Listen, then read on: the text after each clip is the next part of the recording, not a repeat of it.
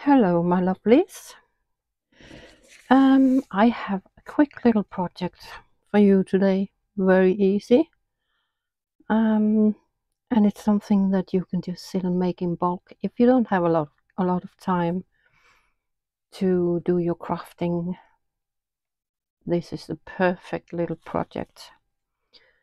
So what you need is 6x6 papers and glue. That's it. Optional is corner rounder, hole punch for doing notches, and if you want, this is what it looks like. If you want those little danglies here, of course you need beads and stuff like that, and just a few tools, but you don't need that to make this project today. First of all, there's glue at the top here. Sorry about that. Doesn't matter. First of all, I'm gonna show you what we're gonna make. Pockets like this one. And basically it just wraps around the page, so you have two pockets here. There's actually a pocket at the back here, and two pockets here. There's a pocket there. That's it. Very easy. I'll just show you. So it's just folding this up. You can do, it's of course better if you have double-sided, but it doesn't matter because like this one I put washi tape here if you don't want the white glaring at you. And of course you can do it like this. I'll try to do it. I haven't done one where I've folded it up all the way, so I'll try that. So it's basically just folding in half both ways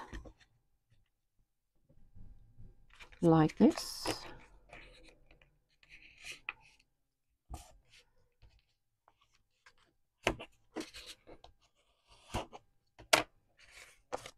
That's it basically. And of course if you want the notches, I use this one because I think it's nicer than the half circle.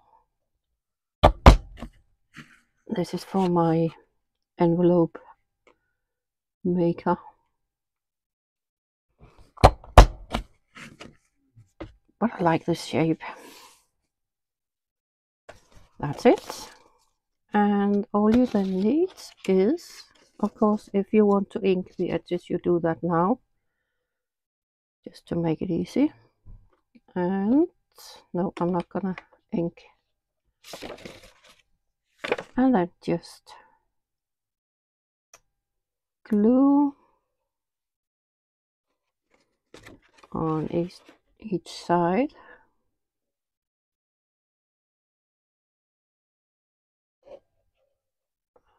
If you could do a straight line, that'll be fine. I can't. And that's it. That is it.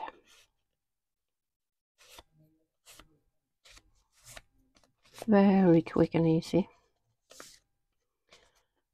And then of course, if or when you need this, you can just make them like this, and then decide when you want to, when you have a project you want to use them for. You can of course push them all the way in. I like to make a little room here so I can have a little dangly thingy. And then you can decide if you want. Here obviously I can't make, well, I could make two pockets, but For this one, I think I would make a pocket here, and then this pocket here. But of course, it's up to you. Whatever you want to do. For example, this one, I could put this on here, so it also works as a tab. Oh, straight on. There we go. So I can glue here and here, so I have a pocket here, and of course that one, and that's it. It's so easy, but it's really, I've become a bit addicted to them at the moment. So that was quick, wasn't it? Another quick thing, make a circle of a book page. I have these dies because I think the hole punches, you can see this is a very old one. They are a bit expensive if you want all sizes. So I just bought this one because I have the Sizzix. But even if you don't, you can still use the dies. Take a rolling pin and put pressure on, and you can actually cut them that way. For this one, again, fold up about, well, it doesn't matter, you don't have to measure. And again, fold over. On this one, I would probably choose to ink, because then you can see where one pocket begins and where the next one begins as well.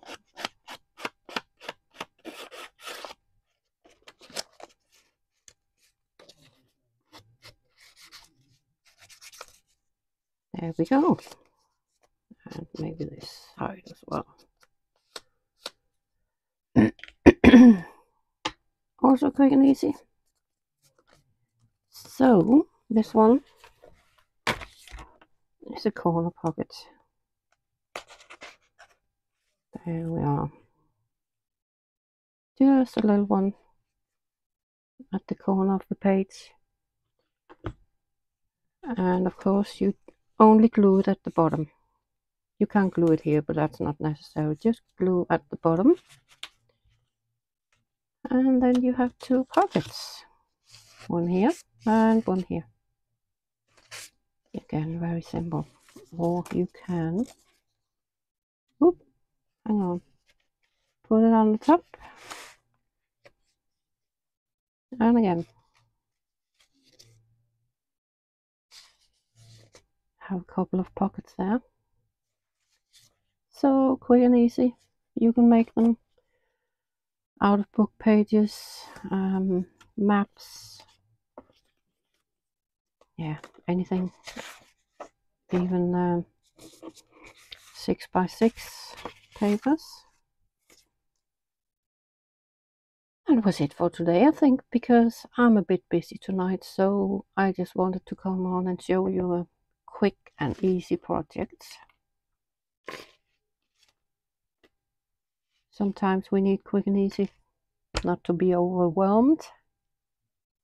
And that was it, folks.